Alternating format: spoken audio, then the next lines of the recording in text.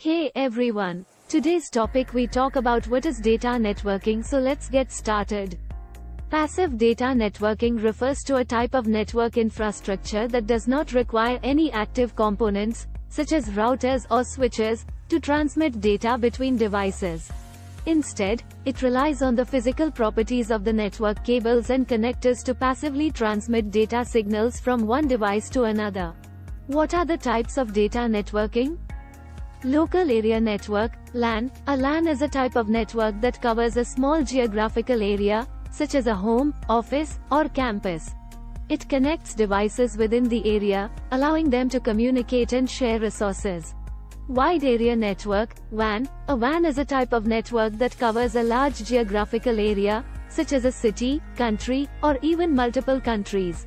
It connects LANs and other types of networks, enabling data communication over long distances.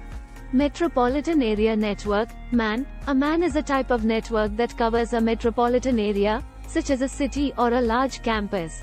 It connects LANs and other types of networks within the area, providing high-speed data transfer.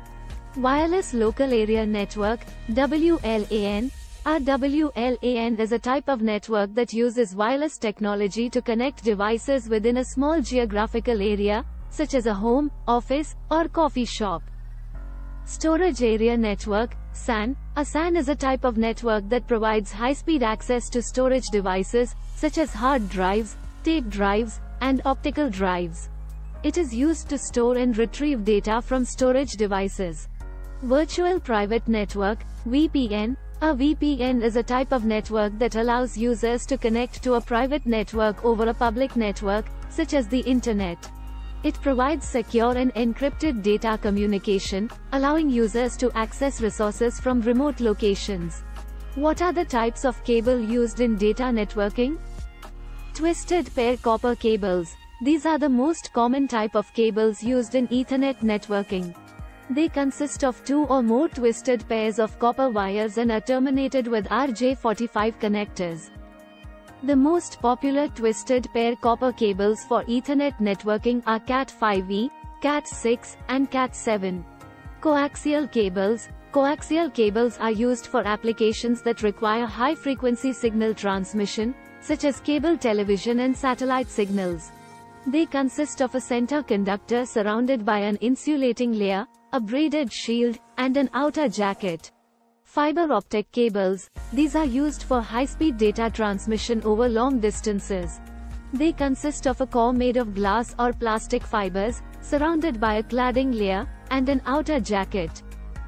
Fiber optic cables can transmit data over much longer distances than copper cables and are not affected by electromagnetic interference. Power over Ethernet, PoE, cables.